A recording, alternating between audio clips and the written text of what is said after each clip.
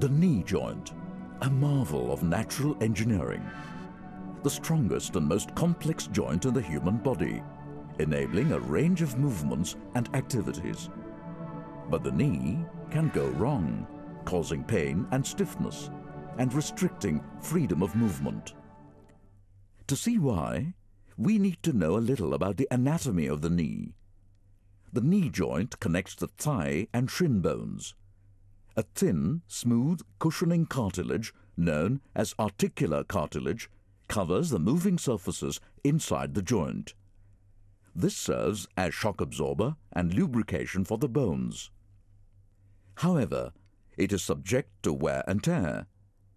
If the loads on the joint are too high, articular cartilage degenerates and is worn away, leaving the bones to rub against each other. This can cause inflammation, pain, swelling, stiffness, muscle weakness, and progressive loss of mobility. The condition is known as arthritis and affects a large percentage of people over 50. In most cases, wear and tear of the cushioning cartilage is related to the alignment of the leg. Bow legs or knock knees are added stress factors affecting wear and tear of the cushioning. In advanced arthritis, the articular cartilage has been completely worn away and the bones in the knee come into direct contact. This condition, known as osteoarthritis, is a severe inflammation of the joints accompanied by chronic pain. Another common type of arthritis that can affect the knees is rheumatoid arthritis. This is caused by dysfunction of the immune system. Abnormal antibodies are produced that get deposited in the lining tissue of the joints, causing chronic inflammation and slow destruction of cartilage. All such joints may be affected by rheumatoid arthritis, and both sides of the body are affected equally.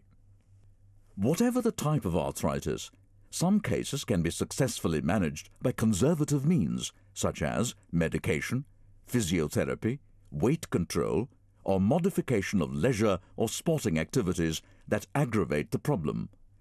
Others may require minor surgery to remove diseased tissue or loose fragments of bone or cartilage to slow down the damaging process, or to structurally realign the joint to reduce abnormal stress. Total knee replacement surgery is considered only for those people with severely damaged joints that can no longer be successfully managed by other means. Total knee replacement is performed primarily to relieve pain, but also for greater strength and mobility, to improve stability, to improve alignment and correct deformity, to improve functional motions such as walking and driving. Total knee replacement, also known as total knee arthroplasty, is one of the most successful of all surgical procedures and a virtual medical miracle. Prior to the development of knee replacement technology, patients with advanced arthritis of the knee had to live with chronic pain and loss of functional independence. Knee replacement means that patients can live a pain-free and independent life. Knee replacement employs specially designed components made of high-strength, biocompatible metals and plastics to replace the bone ends and cartilage in the knee. The metal that is most commonly used for the bone prosthesis is an alloy of cobalt, chromium, and molybdenum. The plastic cartilage component is ultra-high molecular weight polyethylene. These materials have been used in joint replacement for about 30 years, and their behavior in the body is well known. The components are very precisely manufactured, and the surfaces are congruent, smooth, and highly polished, by which delicate, low-friction surfaces are restored to the knee. Knee replacement is a major surgical procedure that lasts about 2 hours. In modern knee replacement, only the worn-out cartilage surfaces of the joint are replaced.